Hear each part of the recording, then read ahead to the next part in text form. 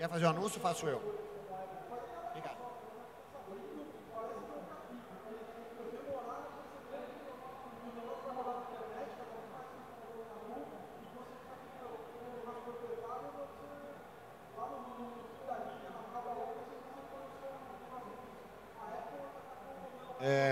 Então é o seguinte, está acontecendo... Quem é que conhece a comunidade Ning? Ning. Ning é um site onde você pode construir a sua própria comunidade. Certo? Então, se você curte, por exemplo, né, sites como Orkut, como Facebook, etc., o Ning, você pode construir a sua própria comunidade para... quer dizer, você pode fazer o seu próprio Orkut, digamos assim. Então, o Ning é uma comunidade de comunidades. E o pessoal do Ning está fazendo um concurso. Eles estão dando de prêmio $9.000. Tá certo? $9.000 para quem fizer uma aplicação bacana usando o Ning. Tá? Então, esses $9.000 são divididos em 3 linguagens de programação diferentes. Eu me lembro que é Java, PHP e... eu não me lembro qual é a terceira. São 3 linguagens diferentes, Java, PHP e uma outra, tá certo? Então você pode fazer a aplicação numa dessas 3 linguagens e o prêmio é de $3.000 para cada categoria, tá certo? Então, quem estiver interessado em conhecer, você acessa o site teia.mg.gov.br teia.mg.gov.br.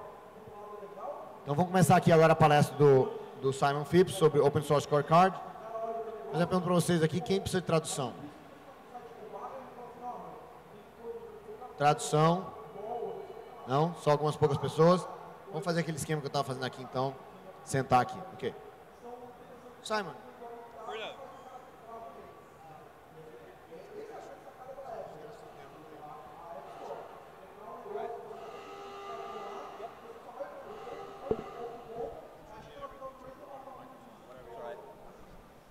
We'll see how we get on. All right. How long is the squire?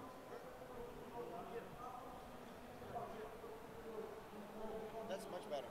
All right. Why you're fighting with the cable? Well, I was going to use it. Why? Why you don't like the cable as one? That was electric sheep.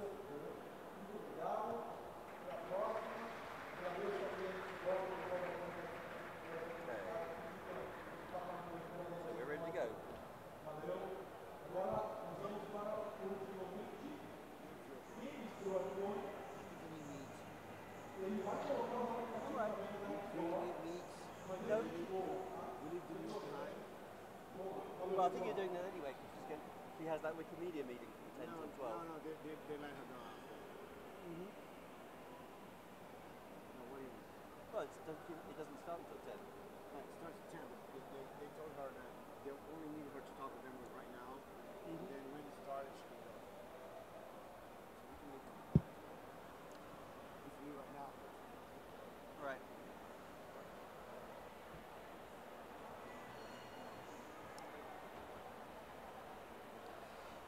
Well, good evening.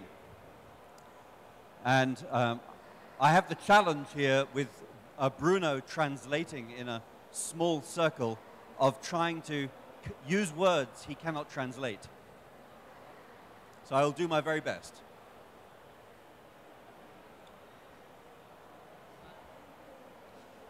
So my name is Simon Phipps.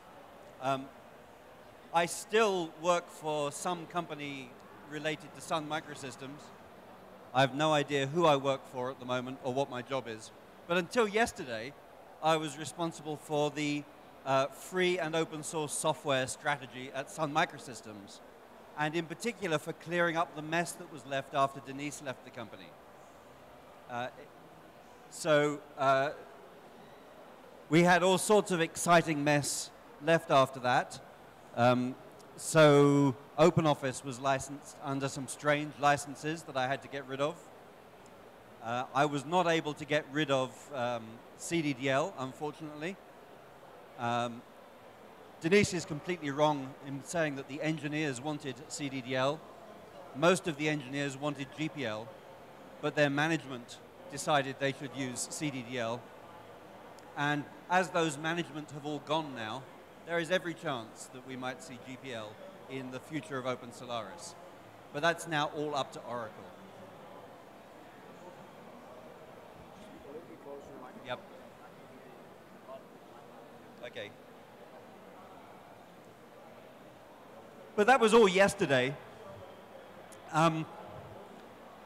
One of the things that concerns me as we move forward with free software, and in particular with the idea of open source, is that the world is changing. We have the world of cloud computing coming on us. A very good name for the first time, by the way, because a cloud is made of vapor, and the idea of cloud computing seems to be so much vapor as well. So one of the first times the computing industry has picked the right name for an idea. Another thing that is of deep concern is the idea of open core computing. The idea behind an open core business model is that a company makes the core code for their product open source, but what they actually sell is not open source. And that allows them to have all of the beautiful clothing of freedom while taking away all of their customers' liberty. I believe that is a big problem for us as a software freedom community. The problem that we continue to have is that companies say free software or open source, but they don't mean what we mean by that term. It would be like going out for a meal and deciding that we wanted to have a hot dog and being delivered something different to that on the table in front of us. Now, why does this happen? Why are we seeing open source, the term open source, used in a way that is not true? The reason is that corporations are reptiles. Corporations are not people with morals. They are machines that create profit. They always act predictably. They never act in a way that is intended to look after the moral context in which they are operating, unless that saves money. So a corporation can never be trusted to do the right thing unless they are forced to, or the right thing is the most profitable thing. And that means that we have seen all sorts of interesting changes coming on around the world of open source.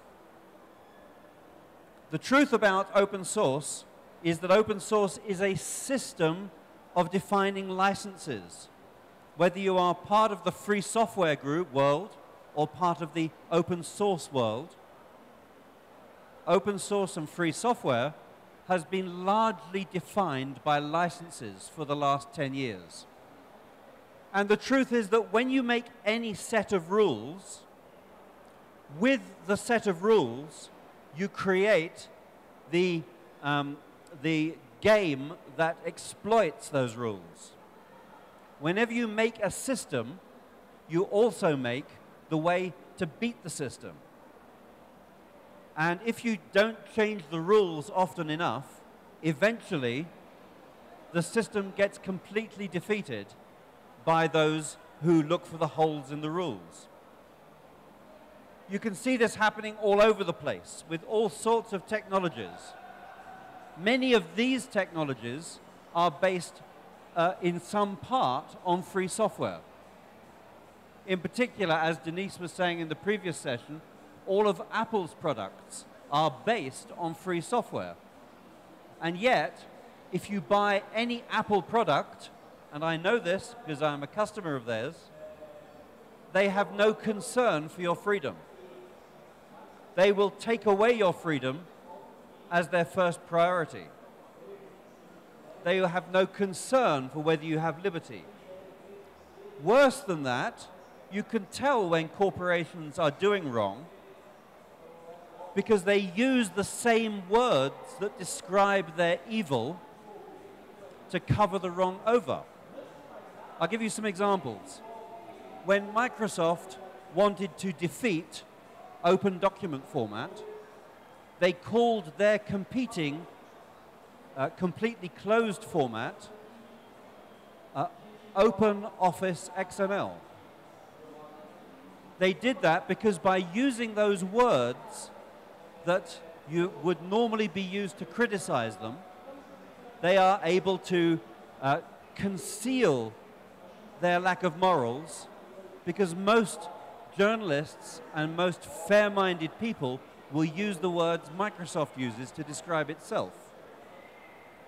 Another example is in looking at yesterday's announcements from Oracle, where they said that they were going to protect open source projects. But they did not say which open source projects they were going to protect. By speaking in positive terms, using all the words that would normally be used to criticize them, they cut off the criticism. So we see both of these things happening, and we see many, many people in the computer industry who like the toys so much that they decide not to wage a battle. And we are gradually losing our freedom because the slaves are so happy. The greatest enemy of liberty is happy slaves. How can we overcome this constant erosion of our liberty? Do we do it by focusing on the 4 freedoms, on software freedom? Well, yes and no. Yes, what is important to us is software freedom, the freedom to use, to study, to modify, and to distribute software.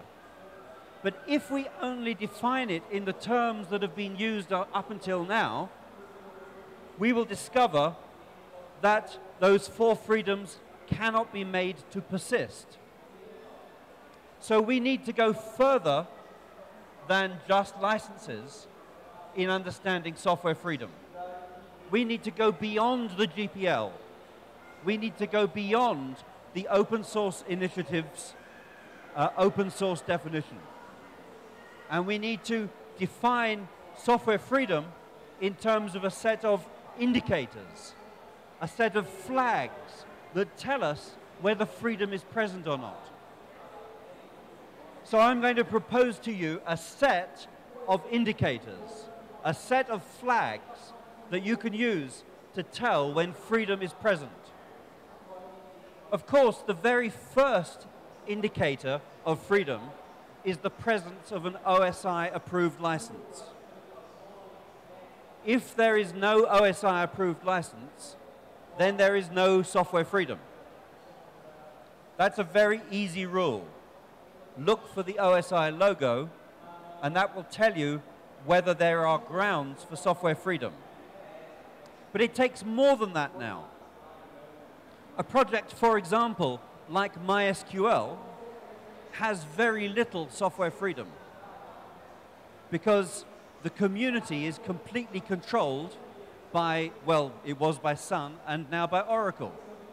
There is no way that you can make substantial changes to MySQL and have them accepted back into the code base. It cannot happen. You can try, you can fill out the copyright assignment form, but the chances are that your contribution will not be accepted. And if you are making a large contribution, like Google attempted to do, you will find that it is simply not welcome. So the first indicator of freedom beyond the license, I would suggest, is diverse ownership of the code. A project that has only one copyright holder is a project which is unlikely to promote software freedom. despite the fact that the company that I work for uses copyright assignment notices, I believe that they are, in general, an indicator of a loss of freedom. That does not mean you should not sign them. If all of the other 9 indicators that I'm going to tell you are present, it may be okay to work under a copyright assignment. And one of the points to make about these 10 rules that I'm giving you is that they are not absolute, or most of them are not absolute. You will find that every single free software project in the world failed one of these tests. So if you want to apply all 10 of these tests absolutely, you will never work with free software again. But they provide you with an indication of what is good and what is bad. So look, for example, for a project that does not need copyright assignment. The Apache Software Foundation uses a license, the Apache software license, that gives every participant right to the code as if it was their own. It gives rights equivalent to ownership. And so therefore, no participant has more rights than any other participant. That means every participant is free to do the same things. This is another way of putting the rule that I'm giving you. Another way of saying the same rule is if any participant has more rights than any other participant, then your freedom is being harmed. And in the Apache Software Foundation, everyone has the same rights. Similarly, in the Linux kernel, everyone has the same rights. Nobody has more rights than anyone else. And so your freedom is protected. But in Sugar CRM, in Asterisk, in many, many projects, there is some party that has more rights than you. And in those projects, you should watch out for your freedom and check how many of these rules are being met. The second extra rule I would give you concerns how the community governs itself. Is there fair governance? How is the community run? A healthy community does not have a big spider in the center of the web. A healthy community will have a governance where every spider is equal, where it is possible for anybody to raise their voice and change things. But you don't want just anybody being able to raise their voice and change things, because let's face it, there are a lot of crazy people out there. So a healthy community will have rules that I call open meritocratic oligarchy. So what do I mean by that? I mean open. That is to say, the community is open to anybody that has the skills to come into it. By meritocratic, what I mean is people get privilege by doing stuff. People who contribute get privilege. People who just talk don't get privilege. And finally, oligarchy. Oligarchy is a word from the Greek that means rule or government by the best people. And an open source community will be led by the very best by recognition of all of the other people in the community. So if you look at any well-governed community, like Apache, like GNOME, you'll discover that it has an open meritocratic oligarchy as its system of governance. Not a pure democracy, but rather a world with limited entry, but entry gained by recognition of your skills and contribution. So look for that in the governance of a community. Look for transparency, with everything being open to be seen by everybody. No secrets, except in the most extreme cases. Look for a community with distributed authority, with many people making decisions, rather than just one person. My next indicator is to do with trademarks.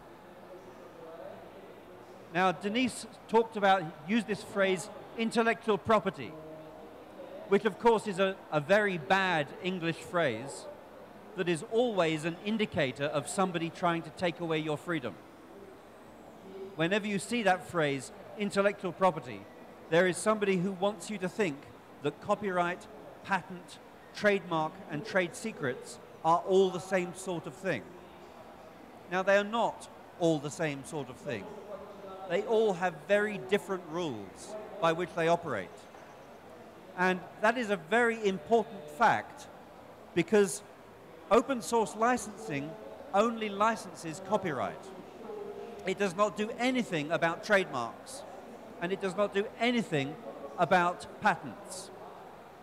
And consequently, a healthy open source project or community will take care of those things as well. In particular, it will make sure that trademarks are under the control of the community. So recently, you will have seen Matt Mullenweg from the WordPress community. WordPress is actually a company that belongs to Matt. Matt has started the WordPress Foundation. And the WordPress Foundation exists to own the WordPress trademark, so that the open source community around WordPress are in control of the trademark that describes their code. If that is not the case, then bad things can happen. You may be completely free to fork the code, but you may, in the process of forking the code, have to change all of the code to take out all the trademarks. And that is a significant barrier to exercising your software freedom. More than that, the trademarks also are used by larger communities to identify the code that they love. And so it is very hard in a community with a critical mass of users operating under a particular trademark to decide that they want to go somewhere else. It takes a really big problem to make them move. So if you want your freedom to be protected, make sure that the trademarks for the code that you love are under the control of the community. The next indicator for you is global diversity. By global diversity, what I mean is that anyone, anywhere in the world, could work on the project. A project which can only be used in one language or can only be used in one country may be free software, but it is not free. It is not looking after your liberty. So as an example, open source projects hosted by American corporations cannot be used by the citizens of Syria, because American export regulations prevent the citizens of Syria accessing any computer in the United States. So a project which is hosted only in the United States and does not have mirror servers in other countries like Brazil may have a free license, but does not respect the freedoms of people all over the world. So if you're looking at a community, ask whether it promotes global freedom or whether it speaks English with an American accent.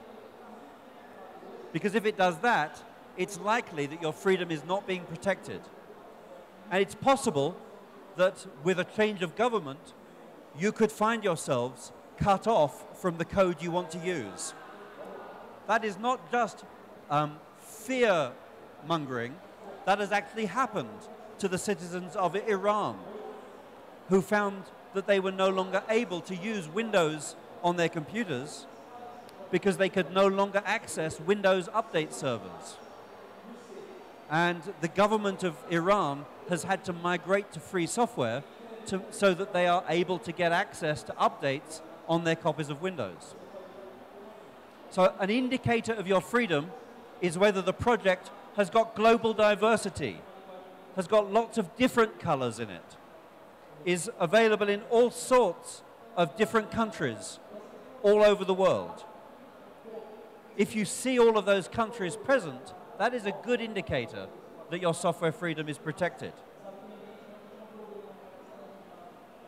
The next indicator I'd give to you is business model diversity. Now, what do I mean by that? Well, some communities are closely associated with just one business model, just one way of earning a living from the code. A community that protects your freedom will be one where it is possible to make money on the code in whatever way works for you where you are. There will be no barriers. There will be no company that you have to ask for permission. There will be no dual licensing so that your competitor has more copyright rights than you do. A healthy community will have within it a number of different participants in the community earning money in different ways. Some of them maybe will be earning money from their state government to support the software for citizens. Some will be earning money from selling consulting service. Some will be earning money from packaging the software for easy installation, and so on. If you only see one kind of business in a community, that community has got a problem. Now, the problem may have a great explanation, but if you see only one business model, or worse, if a business model is closely associated with the project, there's probably a bug. It's probably broken somehow.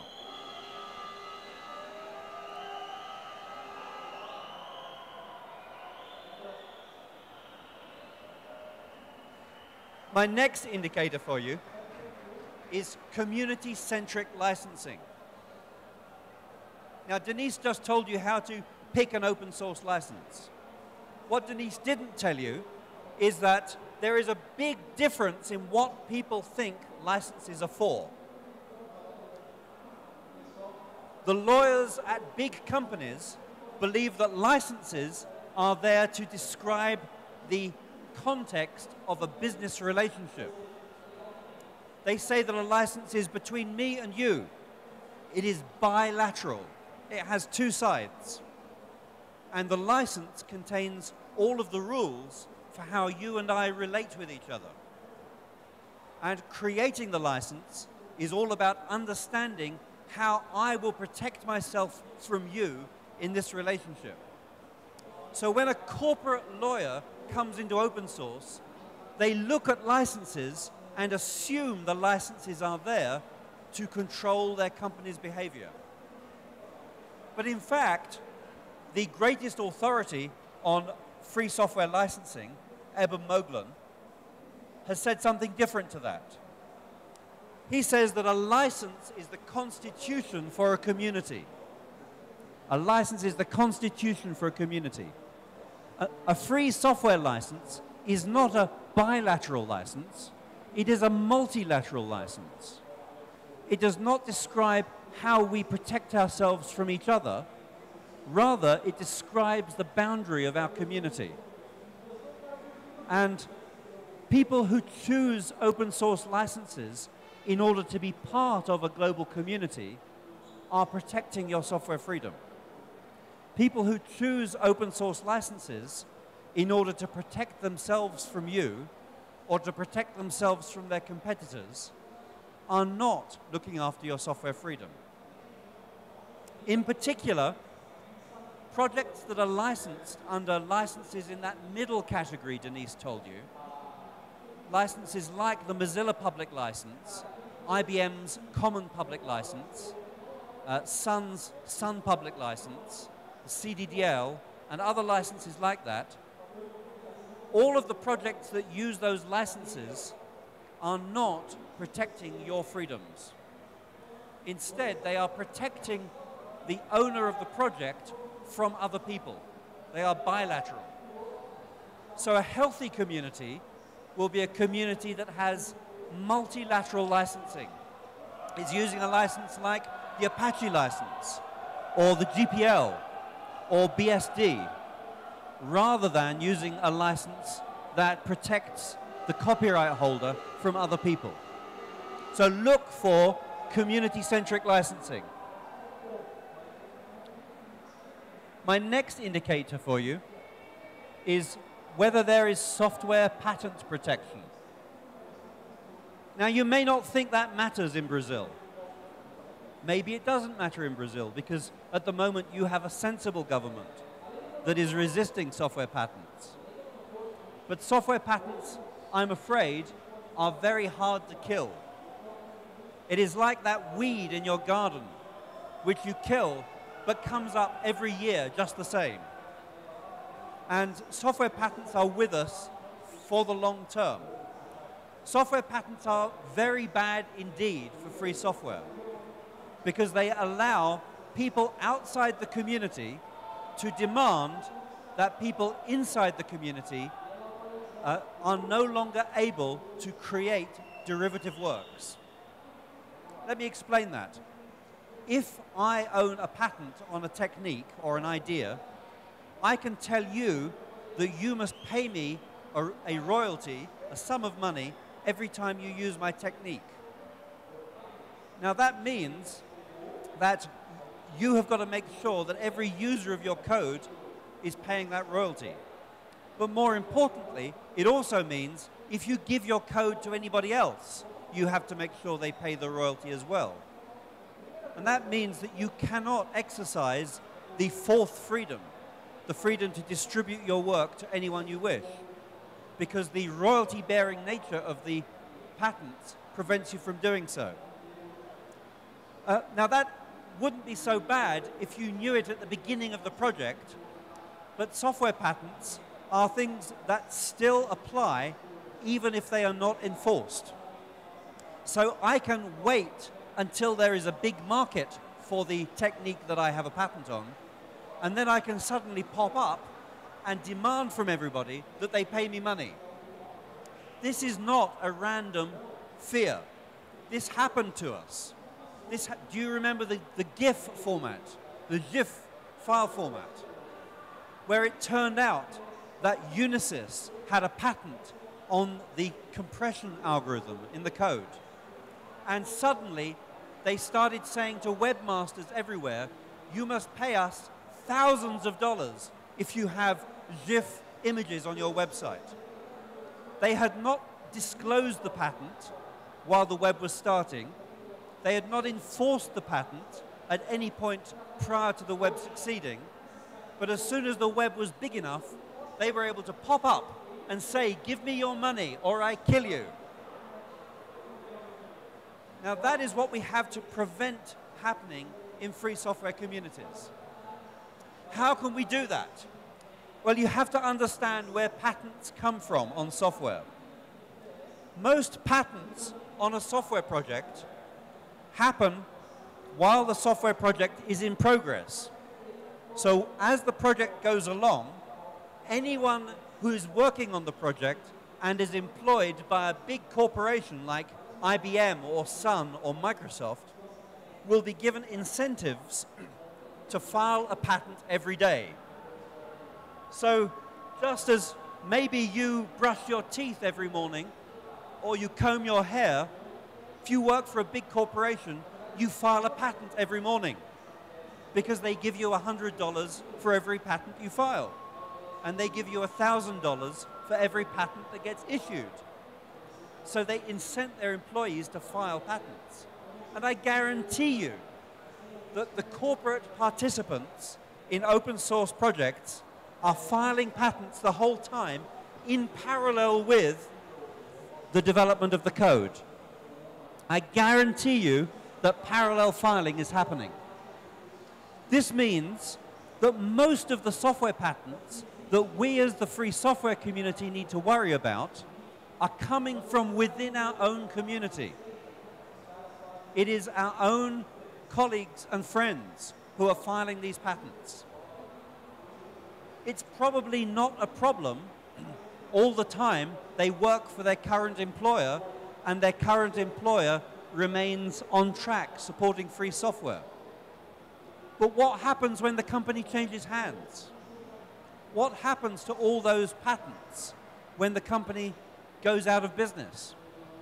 Well, those patents are put up for auction. They are sold to whoever will pay the most money for them by the liquidator, by the man who is selling the company. And that was the reason, by the way, why I disagreed with Monty Widenius trying to block the sale of Sun.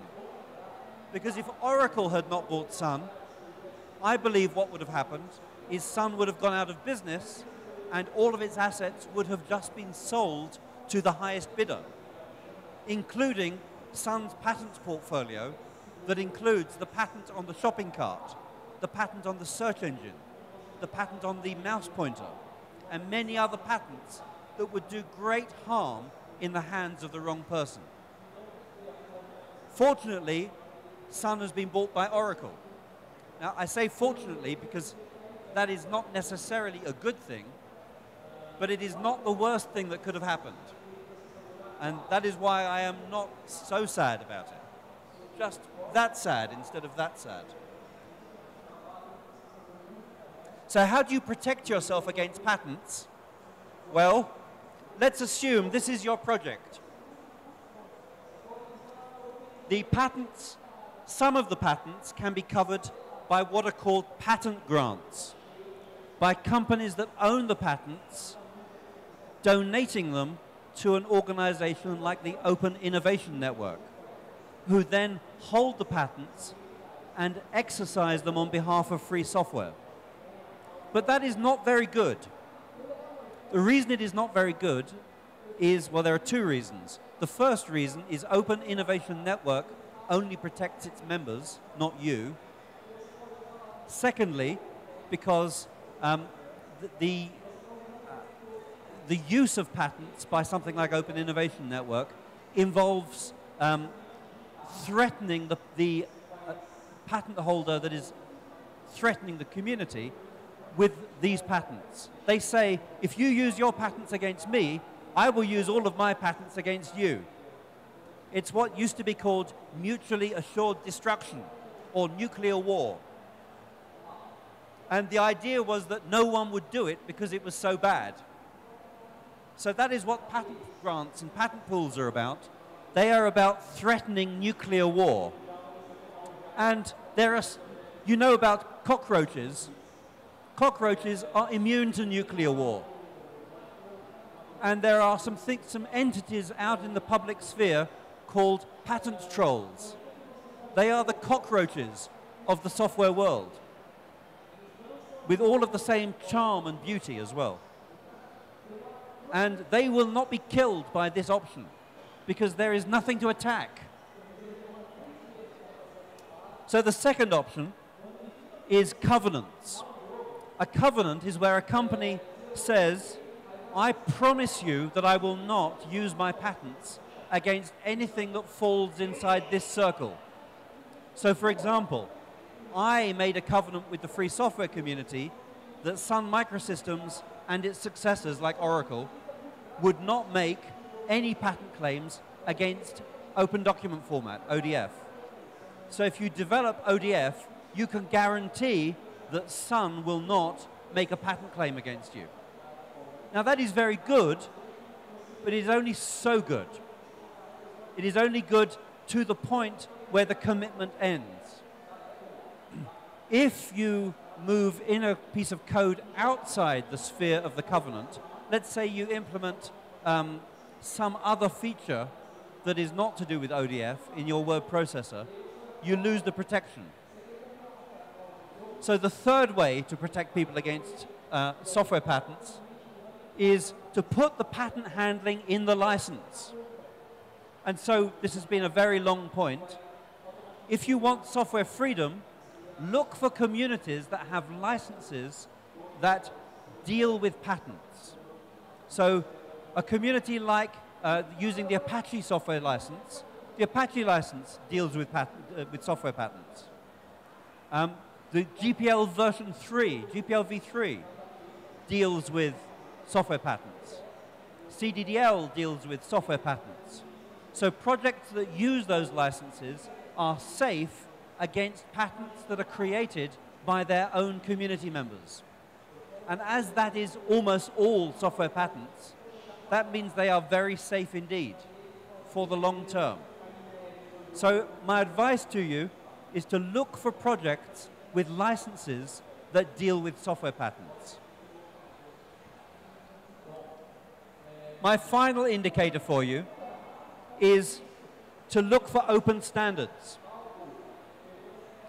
Projects that do not implement open standards, well, you can't use something else instead of them.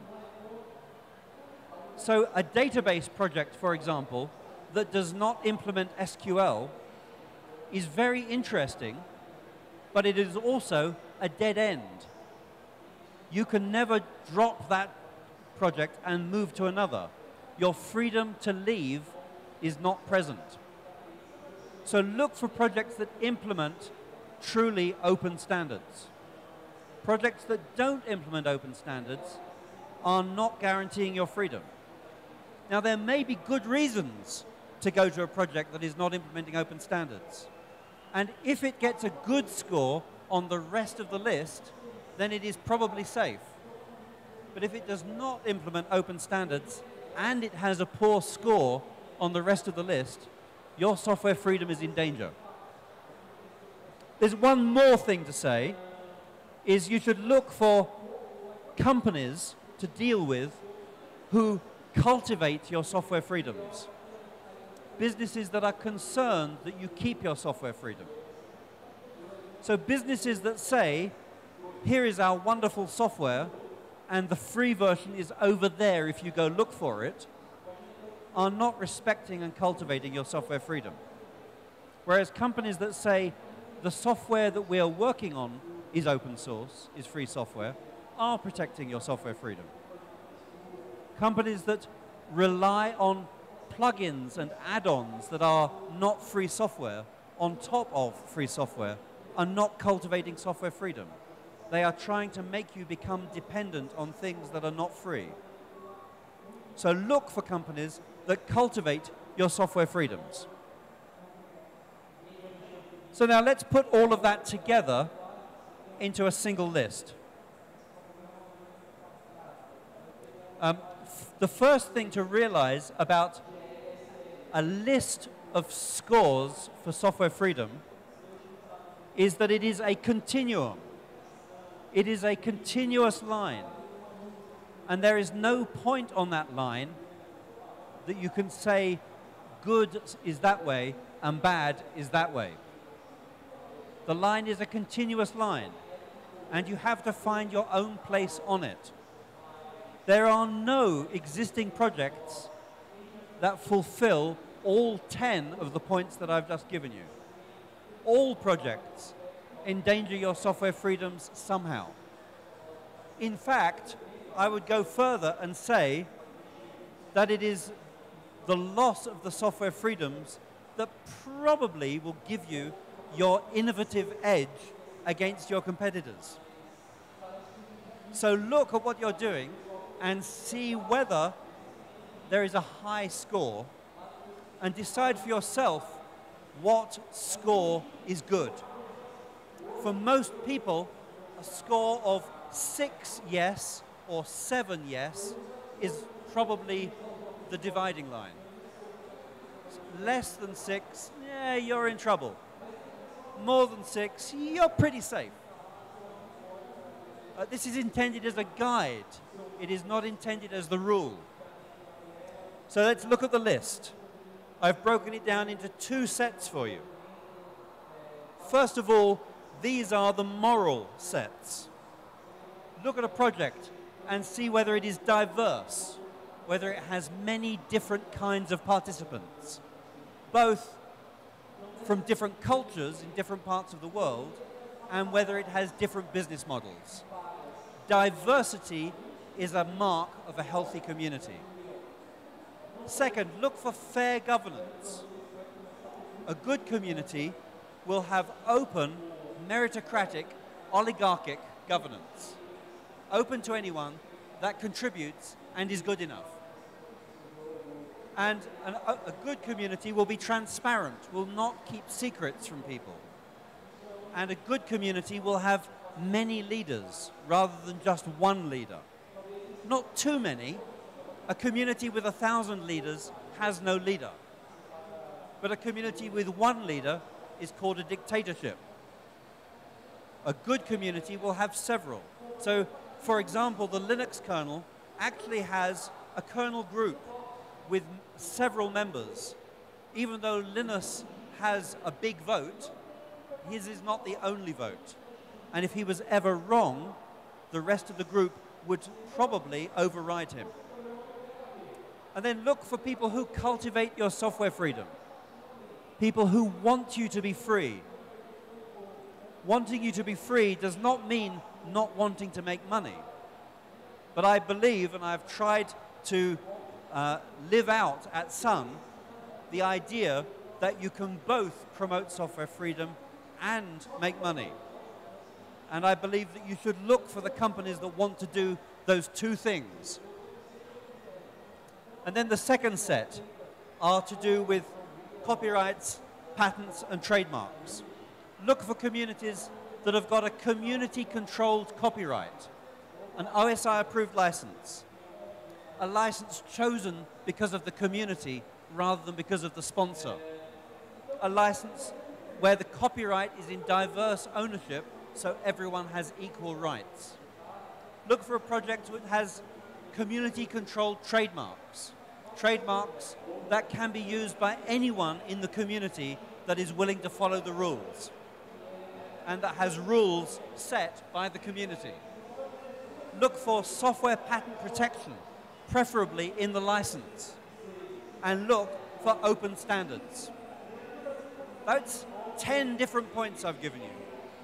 You might have different points to use here in Brazil, but I encourage you to choose free software on the basis of more than just the license. The GPL is not enough to guarantee your freedom. You need more than just the license to make sure that you are free. To be free, it's not just about the license, it is also about being a happy family working together. So with that, I'd like to say thank you, and we can take questions for 5 minutes. So, does anyone have any questions? I have Bruno.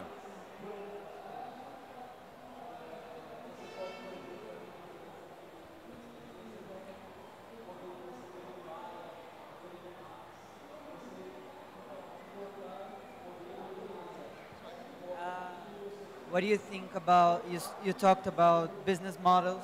What do you think about donationware, and why it took a big chunk of the open source community outside Brazil? Brazil, it's not a place where you see a lot of donationware. What do you think about that? Okay. So the question is about donationware, where you make the software available and you ask people to make voluntary donations. Or I actually used to run a business in 1989 that sold shareware, where the only thing that happened when you paid was I gave you a little smiley face that went on the front of the software. So donationware. The problem with donationware is that not very many people make a donation. So when I was running my business, I had maybe 100,000 users of my software, and I had maybe 1,000 donations. Now, I'm actually very pleased about that, because that made me enough money to pay for my house. But there are a lot of companies out there that think that is terrible. Microsoft makes something like 200% a year profit on its investment in its software. And it would see donationware as horribly inferior. So donationware is typically good for people who have another job. And I would expect donationware to be very popular in Brazil, because there are a lot of people who are very clever with software, but also have a day job. I'm surprised you don't have more donationware, actually. Donationware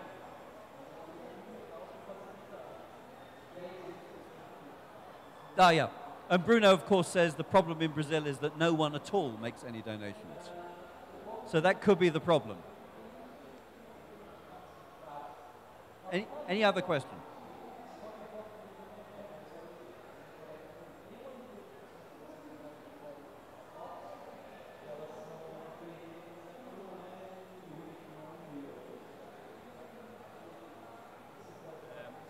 About software patent, is the patent office allowed to read the code?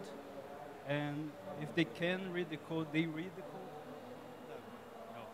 No. So the patent, one of the things about software patents, one of the reasons I hate software patents so much is that they are no use. Patents are actually quite a good idea if it's really hard work to make an invention.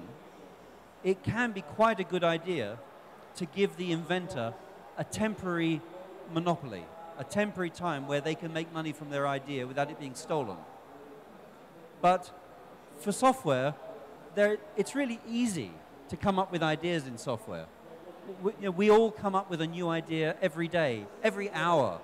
Every time you write a line of code, you invent something. And software patent, the other thing about real patents on machines is the patent tells you how to make the machine. But software patents don't tell you how to make the software. To do that, they would have to have sample code in them, and sample code would have to be covered by copyright, and copyright material cannot be patented. So therefore, people filing patents don't ever put sample code in their patents. So a software patent only contains a description of the software by somebody who does not write code, by a patent lawyer. And the description he writes is typically designed so that a lawyer can prosecute an infringer. So a software patent is simply a list of things, of traps you could fall into that then can be used by a patent lawyer. And that completely breaks the social contract of a patent. Because the idea of a patent is that in return for temporary protection, I give my idea to the public domain. But a software patent does not contain the idea. It just tells you how to find if someone else has used your idea. And consequently, software patents completely fail the social contract. And you as citizens should protest loudly if ever software patents are proposed in Brazil, because they are a complete violation of your freedoms as a citizen. So, no, it's a long answer to your short question. No, the patent office does not ever read the source code, because if the source code was presented to them, they would deny the patent.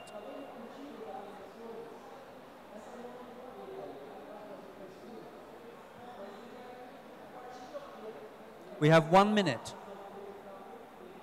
Tell you what. So Sun Microsystems has gone now. And I brought with me from my office the last box of Sun open source pens. If you would like one, then do come up and get one from me. I think I've got enough for everyone here. Thank you very much.